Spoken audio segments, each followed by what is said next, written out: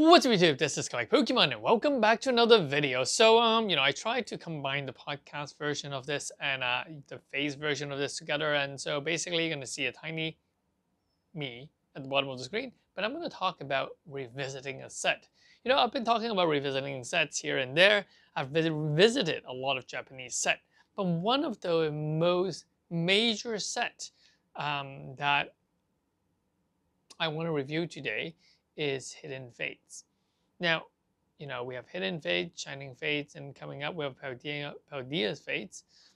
I really want to talk about Hidden Fates and why the set was so magical, why the set was so meaningful, to me at least. Just kind of sit back. I mean, this is not really the investment video that you guys are looking for, but I will include some sort of, return in investment and so on for you. But yeah, this is just really talking about Hidden Fates and how this is. I would believe that this is a very iconic and successful set, one of the most successful set that Pokemon has done, over the past 5 years or so. So Hidden Fates, we're gonna talk about the background, the products that was released, the Black Label Saga, and then the market roller coaster because of reprints, my personal connection, and my thoughts about the future of the set. So let's get into it. Now, coming from the background is that the English set was actually released on August 23rd, 2019, making it almost 4.5 years old, whereas the Japanese release was actually almost a year earlier on November 2nd, 2018, called Ultra Shiny GX. I would definitely talk about that set because that's another set that was quite memorable, I would say. But that set is currently 5.2 years old. Man, I'm getting old. Even Hidden Fates is 4.4 years old. Anyway, the products included the Hidden Fates pin collection with the Mewtwo and Mew, the Hidden Fates regular tin, did I say tin earlier? Pin collection, and this is the Hidden Fate tin collection, which included the Charizard, Raichu, and Gyarados EX. And actually, there's a variation of these tins which are made in collection boxes that was sold at like Walmarts and Targets in Canada and the US.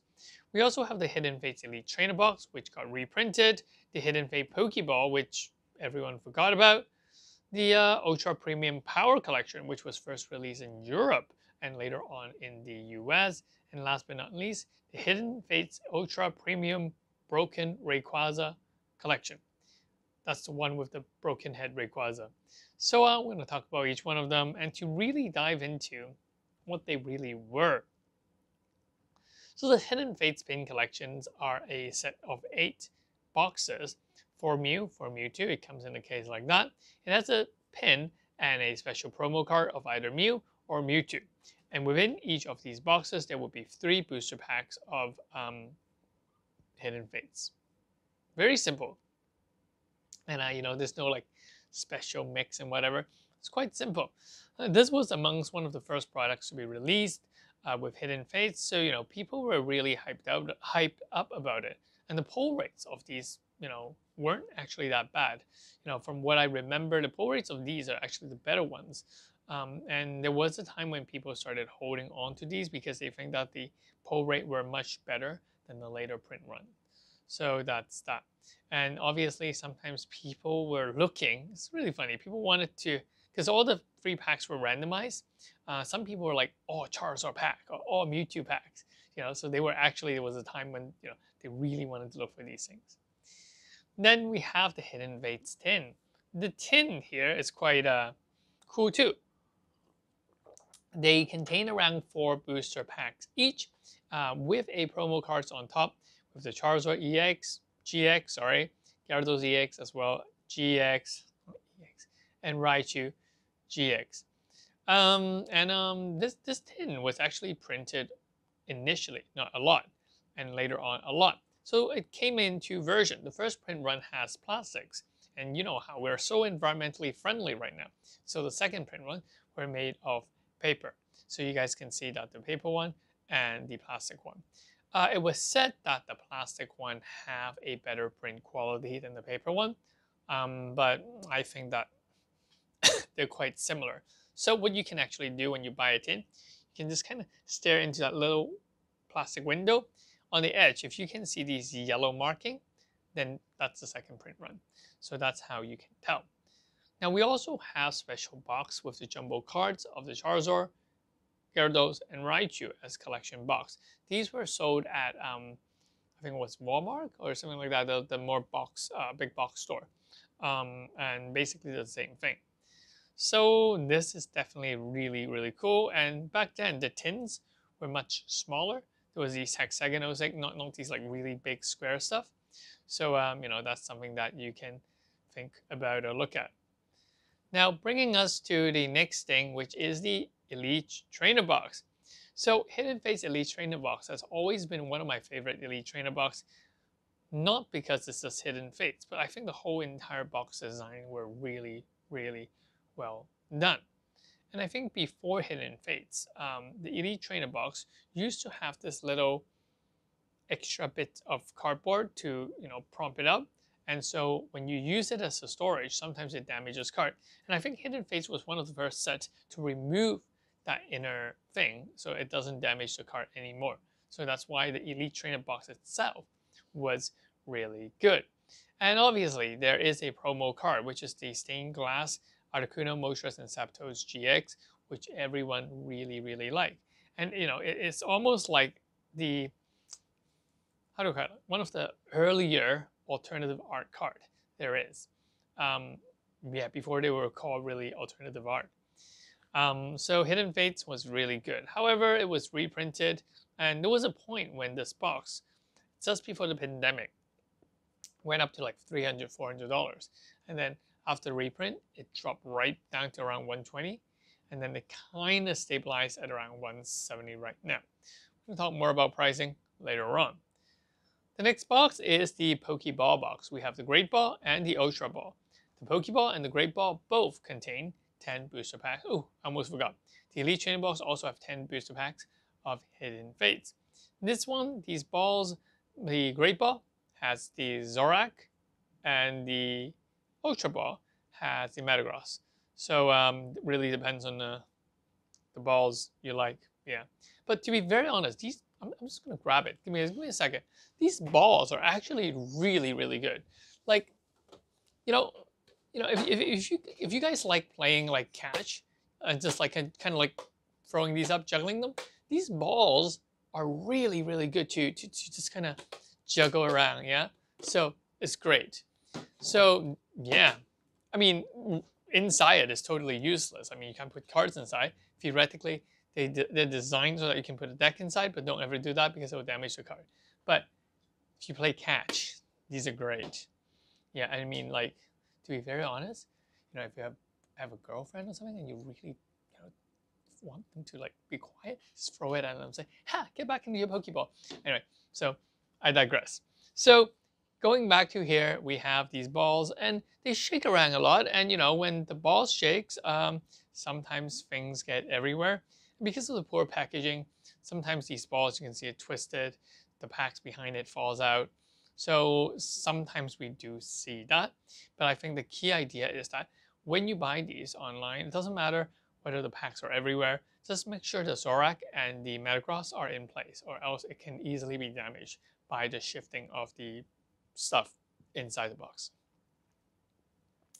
Next one, we have the Ultra Premium Power Collection. This one was first released in the UK and later on was released in America as well. And it has a jumbo card of Rayquaza, and I think with 7 booster packs. And that's why it was sold at a cheaper price than its counterpart, which is the Big Ultra Premium Collection. So this Big Ultra Premium Collection contains 15 booster packs of Hidden Fates. We have the Golden Lunala, Golden Solgaleo, as well as the Shining Rayquaza. And it has a huge figure, which you can put one card onto it. And this figure is really, really prone to snapping. So basically, the Rayquaza's neck is really thin. So once it's shaked up, it usually just kind of snap off. You can see in an actual photograph, the packs are everywhere. The Rayquaza figure is like tilted. Some are broken. The cards, promo cards can fly anywhere. So this is the annoying part about this product. It's really hard to find one that is not shaked up, because with shipping, you will always shake it up. It's stupid But yeah, this was the time when Pokemon waste a lot of plastic and have very, very poor execution of design. So these are really bulky. And personally, I do have 20 boxes of these, but they're just really annoying to even ship. Anyway, so that's that. So going to the next part, which are the black labels. Now, 2019 was a time when black label were rare. It was like really, really rare. It was really rare because, first of all, not a lot of people grade with BGS with Pokemon cards. Second, BGS were quite strict with black labels. And Hidden Fate saw a turning point, and for some reason, BGS really enjoyed grading Black Label. And so the first Black Label card for Charizard, people were like, oh my god, a Black Label shining black Charizard. It sold for $10,000 on eBay. It really did. And so what did Collect Pokemon do? Collect Pokemon, of course, is going to send in his, and it got a Black Label. That was my first Black Label card. And ever since then, I wish I'd never received a Black Label because now I'm sometimes chasing for Black Label. But anyway, yeah, that was my first Black Label card. And I thought it was $10,000. But ha, look at the price. And then it went shoo, right down to around $2,000, $3,000.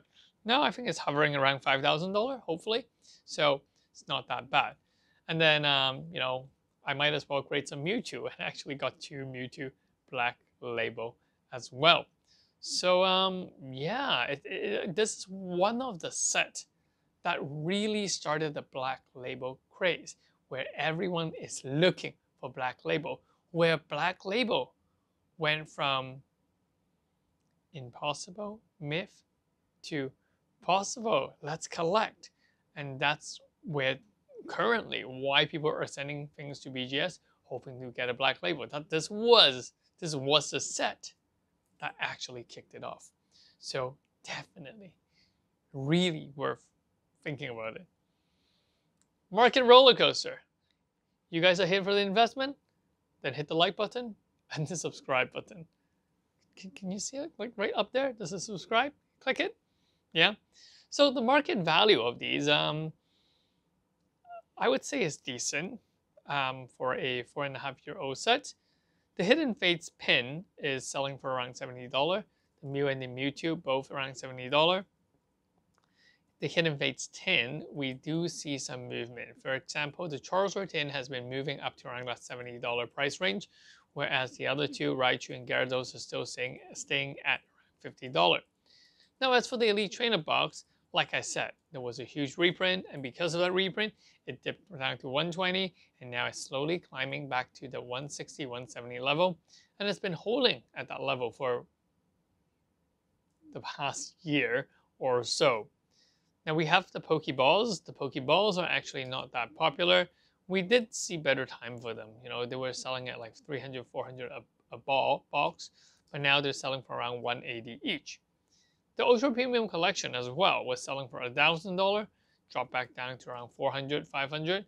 Now it's hovering at that $600, $700 price range. The Ultra Premium Power Collection with the Jumbo card, that's an interesting one. You know, I'm not seeing a lot of sales for this, but it's around that $200 price range. And finally, for the Hidden Fates booster packs alone, they're selling for around $19 to $20 each. So I would say that given the volume of these cards, it's really not that bad. You know, they all have seen a lot better time. You know, it went all the way up there, you know, during the pandemic, and it went all the way straight down. And now that it is adjusting to what a normal specialty set would grow. And I think it's actually growing better than normal specialty set. So since we're talking about investment, we might as well continue. Now, I did a little bit of digging to look at the MSRP of many of these products.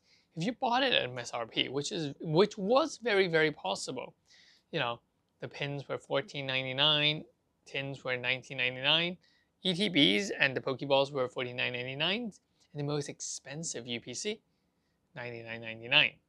And so we can see the annualized rate of a return of investment being around that around that 30 to 50% range. And obviously the UPC being the best product, see a much higher annualized return. But the problem is the shipping of this box is actually really, really expensive. So that is something that you have to consider as well. If anything, I would just go for it. I would just look at the booster packs. If you see the price of booster packs going up, a lot of these sealed products is likely to go up with it. And you could argue it's vice versa. But if you still see a lot of booster packs available, selling at around $19, it is very, very hard to see the sealed product go up. Because a lot of the time, what people would do, they would break the sealed product and sell the single packs. And seeing that the single packs are still very available, the price of a lot of these sealed products will remain very stale. Yeah, that's pretty much that. My personal connection, this is the part where you guys, if you guys find this video boring already, you guys can click off because, you know, this is just my personal view and how I see this set. 2019 was a time when I was younger at least, you know, and I bought a lot of these Hidden Fates products. I really do see that this set do really, really well. And it was a time when these packs sold out so quickly. I think I ordered like 2,000, 2,500 packs, something ridiculous along that. So basically I sourced it from all over the world, some for retail, some for not. And, you know, I actually told the people, I think this was a place in Europe.